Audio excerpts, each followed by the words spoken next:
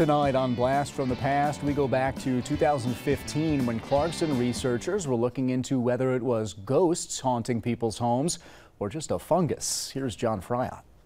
Clarkson environmental engineering professor Shane Rogers has been a fan of haunting tales for years, but now he's using that interest in his professional life, researching whether there may be a connection between indoor air quality, toxic molds, and ghostly apparitions. We're going to be comparing places that have hauntings to places that don't, and looking at the mold microbiome in those and seeing if we can find some kind of a commonality in places that are haunted that don't exist in places that are not. With the help of students Thomas O'Rourke and Daniel Schwab, Rogers is in the initial stages of collecting mold spore samples from buildings and residential homes. He wants to see whether sensitivity to indoor air could trigger psychosis or hallucinations, causing people to see ghosts. What we're trying to do is just figure out why some people may experience those things and help them to live happier and healthier in their homes. The Clarkson researchers are using a thermal imaging camera like you're seeing on your screen to help with their indoor air research in detecting mold and whether it has any connection with apparitions. When we go into some creepy places, I still have an idea that something might be following us around, so I'm not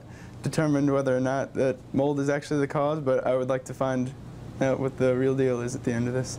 Damp North Country conditions make it ideal for collecting samples. There seems to be a lot of cases of hauntings, and also because we do have a lot of moisture, so it is a pretty good area for mold growth. A different kind of Ghostbusters. John Fryatt, 7 News.